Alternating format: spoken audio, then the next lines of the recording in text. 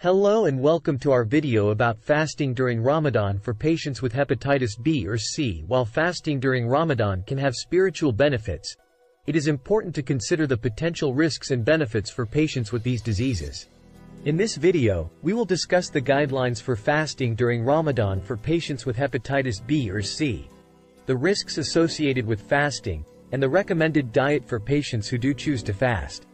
Hepatitis B or C patients can be divided into two categories: those without any complications, and those with complications or other health problems, such as diabetes.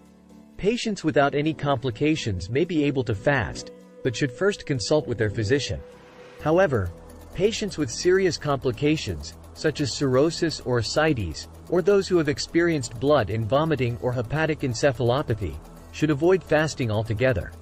Fasting can worsen their health and be life-threatening.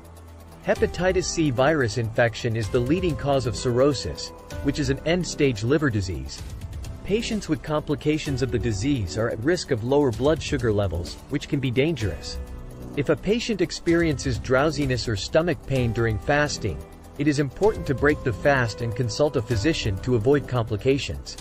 For patients who are allowed to fast, it is important to follow a simple diet and avoid foods that are high in fat or take a long time to digest. Fried dishes, pakoras, samosas, and kachoris should be avoided. Instead, patients should focus on taking juices and fresh fruits, including dates, at the time of iftar.